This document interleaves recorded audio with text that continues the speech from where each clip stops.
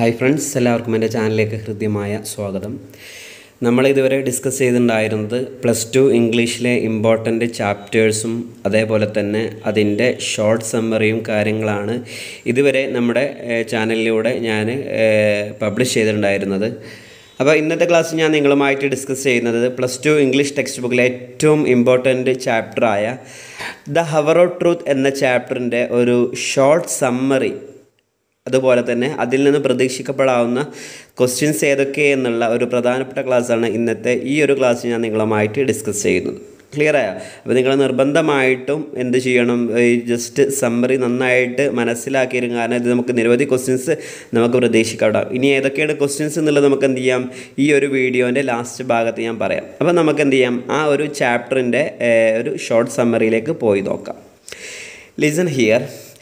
The hour of truths written by പേഴ്സിവൽ wild. അതായത് hour of truth എന്ന് പറഞ്ഞാൽ സത്യത്തിൻ്റെ മണിക്കൂറുകൾ എന്നാണ്. ഈ ഒരു സമ്മറി കുറച്ച് ലെങ്തി സമ്മറിയാണ്. ഇനി ആർക്കെങ്കിലും ഇതിനേക്കാൾ ഷോർട്ട് സമ്മറി വേണമെന്നുണ്ടെങ്കിൽ എന്ത് ചെയ്യും, ജസ്റ്റ് കമൻറ്റ് ബോക്സിലൊന്ന് വന്നാൽ മതി. ക്ലിയർ ആയോ? Then Percival White's play The Hour of Truth is an intense psychological study on corrupting influence of money on people. അതായത് ഇതിൽ മെയിനായിട്ട് പറയുന്നത് എന്താണ്, ഒരു സൈക്കോളജിക്കൽ സ്റ്റഡിയാണ്. എന്തിനെ പറ്റിയിട്ട്? On corrupting influence of money on people. അതായത് കറപ്റ്റിംഗ് ഇൻഫ്ലുവൻസ് എന്ന് പറഞ്ഞാൽ ഹാംഫുൾ ടു ദ മൈൻഡ് എന്നാണ് മീനിങ്. അതായത് ജനങ്ങൾക്ക് മണി എത്രമാത്രം ഇൻഫ്ലുവൻസ് ചെയ്തു, അല്ലെങ്കിൽ ഹാംഫുൾ ആയിട്ട് ഇൻഫ്ലുവൻസ് ചെയ്തു എന്നതിനെ പറ്റിയുള്ള ഒരു സൈക്കോളജിക്കൽ സ്റ്റഡിയാണ് ഈ ഒരു ചാപ്റ്ററിലൂടെ പേഴ്സിവൽ വൈൽഡ് പറഞ്ഞു തരുന്നത്. These play shows how easily people forget there morals and values before Fortune. ഈ ഒരു ചാപ്റ്ററിൽ മെയിനായിട്ട് പേഴ്സിവൽ വൈൽഡ് പറയുന്നത് ജനങ്ങൾ എത്ര പെട്ടെന്നാണ് അവരുടെ മോറൽസും വാല്യൂസും പെട്ടെന്ന് ഈ ഫോർച്യൂണിൻ്റെ മുന്നിൽ അവരെന്ത് ചെയ്യുന്നത്, മറന്നു പോകുന്നത്. അതായത് പെട്ടെന്ന് അവരുടെ കാര്യം ശരിയാൻ വേണ്ടി അവരെന്ത് ചെയ്യും, പല പല കാര്യങ്ങൾ, ആവശ്യമുള്ള കാര്യങ്ങളെല്ലാം അവരെന്ത് ചെയ്യും, പെട്ടെന്ന് ഒഴിവാക്കും എന്ന ഒരു പ്രധാനപ്പെട്ട കാര്യമാണ് ഈ ഒരു ചാപ്റ്ററിലൂടെ പേഴ്സിവൽ വൈൽഡ് പറയുന്നത്. ക്ലിയർ ആയോ? ഫോർച്യൂൺ എന്ന് പറഞ്ഞാൽ ഭാഗ്യം, ഓക്കെ. മോറൽസ് എന്ന സദാചാരം. ദെൻ ജസ്റ്റ് ഒരു ഇൻട്രൊഡക്ഷനാണ്. The two main characters in this play are Robert Baldwin, the secretary of a powerful bank, and his boss Mr. John Gresham, the bank president. ഇതിലെ main രണ്ട് ക്യാരക്ടറാണ്, ഒന്ന് Robert ബാൾവിനും അതേപോലെ തന്നെ John ഗ്രഷാമും. ഇവർ രണ്ടുപേരും എന്തായിരുന്നു, ക്ലോസ് ഫ്രണ്ടായിരുന്നു. അങ്ങനെ ഗ്രഷാമിനൊരു ബാങ്ക് ഉണ്ടായിരുന്നു, അതിലെ വർക്കറായിരുന്നു ആരാ, ബാങ്കിൻ്റെ സെക്രട്ടറി ആയിരുന്നു ആര്, നമ്മുടെ Robert Baldwin. Mister Baldwin represents an everyday American man who works for A living. അതായത് ബാൾവിൻ എങ്ങനെയാണ് റെപ്രസെൻറ്റ് ചെയ്യുന്നത്, അത് എന്ത് ചെയ്യും, അദ്ദേഹത്തിൻ്റെ ഫാമിലിക്ക് വേണ്ടി എന്ത് ചെയ്യും, എവറിഡേ എല്ലാ ദിവസവും അവരെന്ത് ചെയ്യും, ഏൺ ചെയ്യും. അതായത് ഏൺ ചെയ്യുക മീൻസ് എന്ത് ചെയ്യുക, അതായത് ഡെയിലി വർക്കിന് പോയിട്ടാണ് അവരുടെ ഫാമിലി അവനെന്ത് ചെയ്യുന്നത്, മെയിൻറ്റെയിൻ ചെയ്യുന്നത്. But he's salary is really insufficient to support he's family. പക്ഷേ അദ്ദേഹത്തിൻ്റെ ഡെയിലി ഏണിങ്സ് കാരണത്താൽ ഇദ്ദേഹത്തിൻ്റെ ഫാമിലി ഒരിക്കലും എന്താണെന്നില്ല, മുന്നോട്ട് പോകുന്നില്ല. കാരണം ലെസ് സാലറി ആയിരുന്നു, സാലറി എന്തായിരുന്നു, കുറവായിരുന്നു. Then Gresham who is charged with the misappropriation of money ബെഗ്സ് mister Baldwin in the only one witness in this case to say 3 words I don't remember during his examination on trial. Okay, ശ്രദ്ധിക്കുക, listen here. Gresham who is charged with misappropriation of money. അങ്ങനെ എന്ത് ചെയ്യാണ്, ഗ്രഷാമിന് എന്ത് ചെയ്യാണ്, ഈ ബാങ്കിൽ കുറേ ക്യാഷും കാര്യങ്ങളൊക്കെ ഉണ്ടായിരുന്നു. അത് നമ്മുടെ ഗ്രഷാം എന്ത് ചെയ്യുന്നത്, മിസ്അപ്രോപ്രിയേറ്റ് എന്ന് പറഞ്ഞാൽ ശരിക്കും മീനിങ് തിരിമറി ചെയ്യുക. അതായത് ഇവിടെ നിന്ന് കിട്ടിയ കാശ് എന്ത് ചെയ്യുക, അങ്ങോട്ട് കൊടുക്കുക, പിന്നെ അവിടെ നിന്ന് കിട്ടിയ വേറെ ഭാഗത്ത് കൊടുക്കുക. അങ്ങനെ എന്ത് ചെയ്യണം, അതിൻ്റെ പേരിൽ എന്ത് ചെയ്യണം, നമ്മുടെ ഗ്രഷാമിന് എന്ത് ചെയ്തു, ഗ്രഷാമിനെ പിടിക്കപ്പെട്ടു, പോലീസ് പിടിക്കപ്പെട്ടു. അങ്ങനെ എന്ത് ചെയ്യാണ്, നമ്മുടെ ബാൾവിനോട് എന്ത് ചെയ്തു, ബെഗ് ചെയ്തു. അതായത് ഈ ഒരു കേസിൽ നമ്മൾ ഗ്രഷാമിനെ അറിയുന്ന ഒരേ ഒരു വ്യക്തി ആരാണ്, ബാൾവിനാണ്. അങ്ങനെ ബാൾവിനോട് എന്ത് ചെയ്തു, ബെഗ് ചെയ്തു. എന്താണ് ബെഗ് ചെയ്തത്? The only one witness in this case to say 3 words. അതായത് ഇതിലെ മെയിൻ സാക്ഷി ആരാണ്, നമ്മുടെ ബാൾവിനാണ്.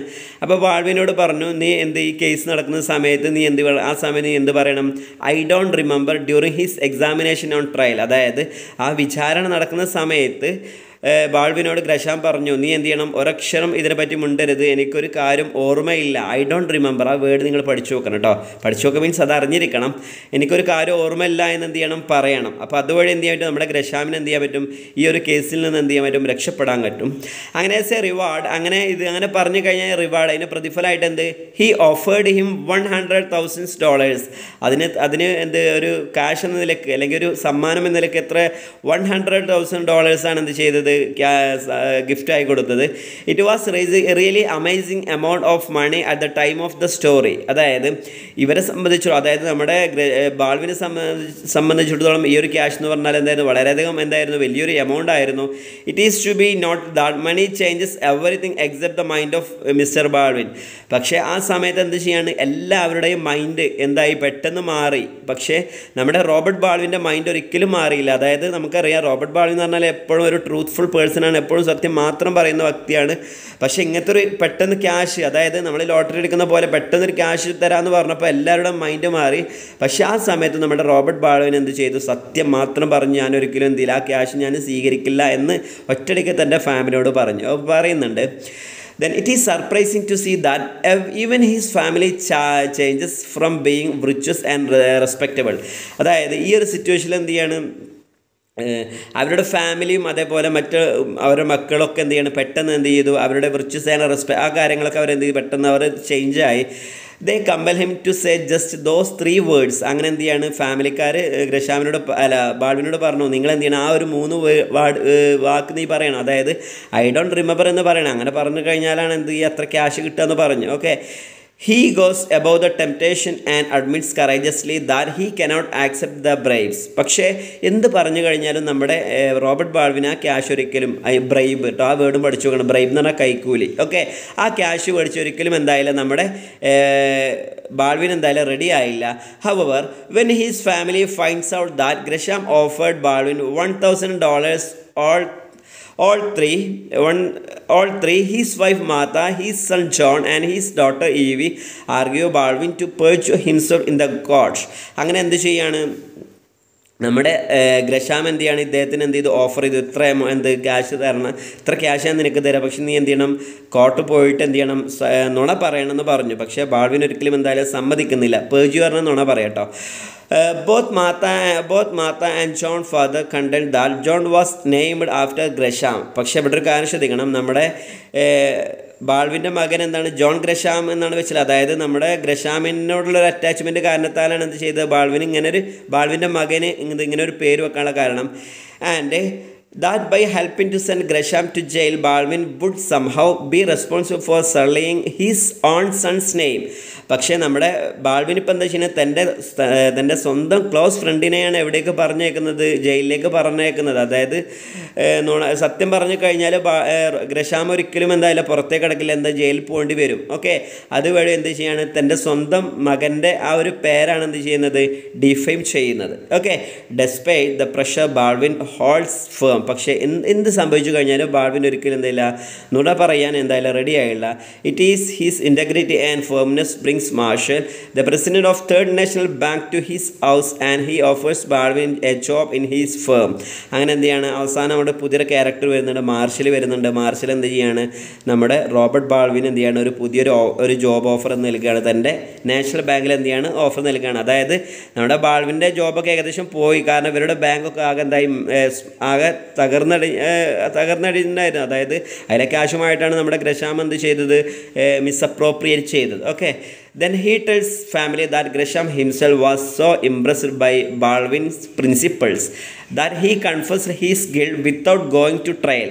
അങ്ങനെ എന്ത് ചെയ്തു, നമ്മുടെ മാർഷൽ എന്ത് ചെയ്യാണ്, ഈ കാര്യങ്ങളെല്ലാം എന്ത് ചെയ്യാണ്, നമ്മുടെ റോബർട്ട് ബാൾവിൻ്റെ ഫാമിലിയോട് പറഞ്ഞു. എന്താ പറഞ്ഞത്, അതായത് നമ്മുടെ ഗ്രഷാം എന്തായി വളരെയധികം ഇഷ്ടപ്പെട്ടു. അതായത് ബാൾവിൻ്റെ ഈ ഒരു സ്വഭാവം, എപ്പോഴും ഈ ഒരു ട്രൂത്ത്ഫുൾ പേഴ്സൺ ആവുക എന്നുള്ള സ്വഭാവം എന്ത് ചെയ്തു, നമ്മുടെ ഗ്രഷാമിന് എന്ത് ചെയ്തു, ഇഷ്ടപ്പെട്ടു.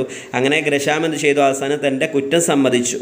Okay, then on hearing this, Baldwin sheds a few drops of tears of happiness. ഇതോടുകൂടെ എന്തായി, നമ്മുടെ ബാൾവിൻ സന്തോഷക്കണ്ണീർ പൊഴിക്കാൻ തുടങ്ങി. അപ്പോൾ ഇതാണ് ആ ഒരു ചാപ്റ്ററിൻ്റെ ഷോർട്ട് സമ്മറി. കുറച്ച് ലെങ്തി സമ്മറിയാണ്. എന്നിരുന്നാലും നിങ്ങൾ എന്ത് ചെയ്യുക, ഷോർട്ട് സമ്മറി ആവശ്യമുള്ളവർ ജസ്റ്റ് കമൻറ്റ് ബോക്സിൽ വരിക. അപ്പോൾ വളരെ ഇമ്പോർട്ടൻ്റ് ആണ്. നിങ്ങൾ എന്ത് ചെയ്യുക, ജസ്റ്റ് സമ്മറി എന്ത് ചെയ്യുക, ജസ്റ്റ് ഒന്ന് അറിഞ്ഞിരിക്കുക. മാത്രമല്ല ഇത് നമുക്ക് നിരവധി ക്വസ്റ്റ്യൻസ്, ക്യാരക്ടർ സ്കെച്ച്, അനൗൺസ്മെൻറ്റ്, പിന്നെ ന്യൂസ് പേപ്പർ റിപ്പോർട്ട്, പിന്നെ ഇൻ്റർവ്യൂ, ഇത്തരത്തിലുള്ള ക്വസ്റ്റ്യൻസൊക്കെ നമുക്ക് എന്ത് ചെയ്യാം. പിന്നെ എസ്സേ ടൈപ്പ് ക്വസ്റ്റ്യൻസ്, സ്പീച്ച്, ഇത്തരത്തിലുള്ള ക്വസ്റ്റ്യൻസൊക്കെ ഈ ഒരു ചാപ്റ്ററിനെ ബേസ് ചെയ്ത് കൊണ്ടുവരാം. അപ്പോൾ വീഡിയോ ഇഷ്ടപ്പെട്ട് കഴിഞ്ഞാൽ ലൈക്ക് ചെയ്യാൻ മറക്കരുത്, ഫ്രണ്ട്സിലേക്ക് ഷെയർ ചെയ്യുക, കമൻറ്റ് ചെയ്യാൻ ഒരിക്കലും മറന്നു പോകരുത്. Anyway, thank you for watching my video.